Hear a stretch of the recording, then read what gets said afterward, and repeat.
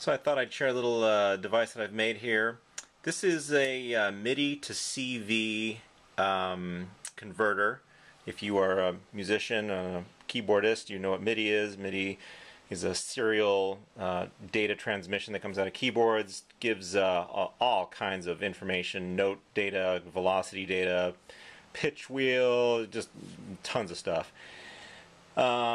My particular application, I'm really only interested in the note data.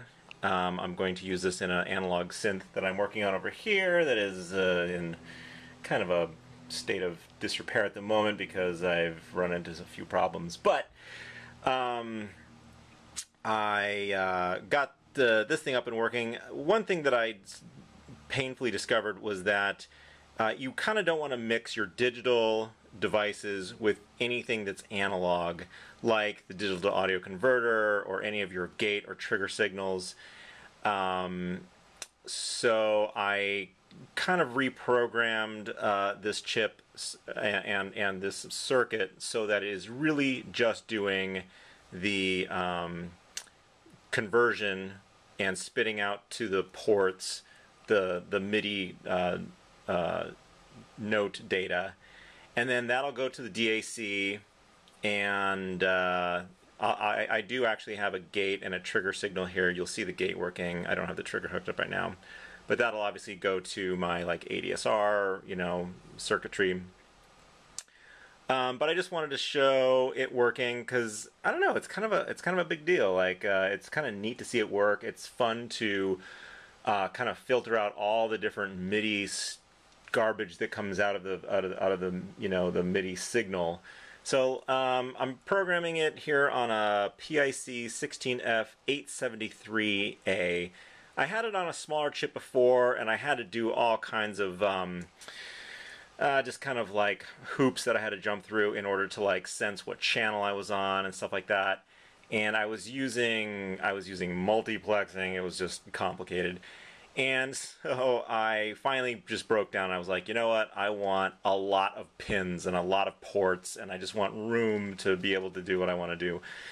And so I have two ports that I specifically use. One is just a test LED port, which is actually something I recommend for anybody that is doing anything with a PIC chip or really any microcontroller.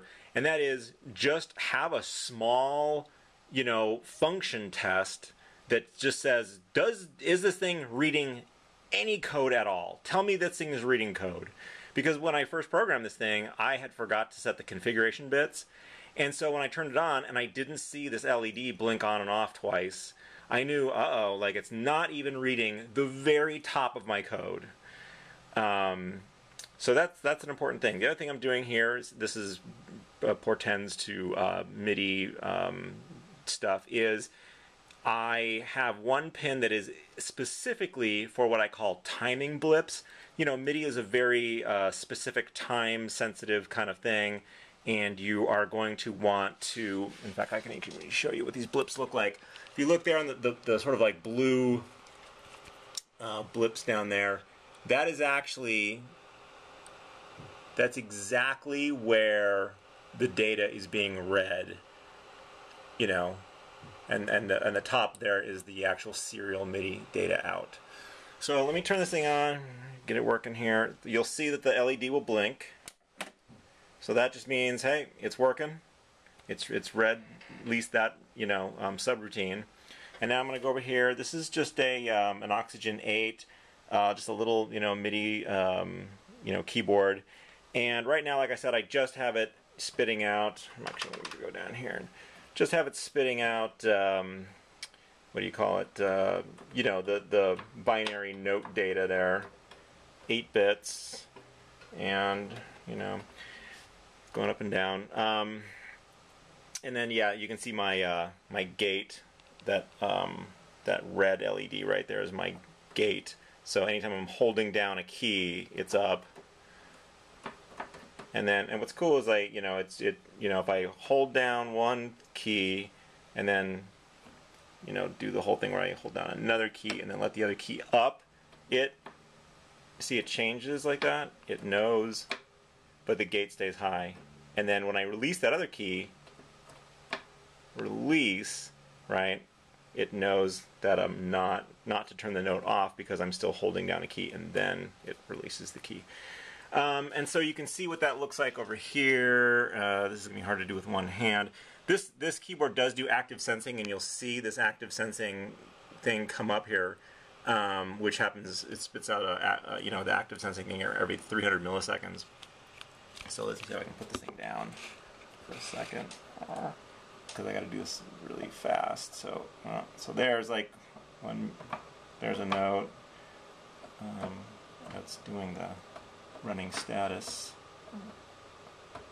There we go. There's a nice looking note. So anyway, like I said, I just wanted to show that thing working. It's just really cool when you can actually get a microprocessor to read your MIDI serial data like that. I did it, you know, obviously in MPLAB X. Took about 400 lines of code, and boy, let me tell you, this is, if you want to learn how to code, this is the way to do it. This was a challenge trying to get this thing to work. There was a lot of kind of little tricks I had to do along the way. Anyway, just wanted to show that to you guys, and if you have any questions, put them in the comments thing, and I'll see if I can answer them later.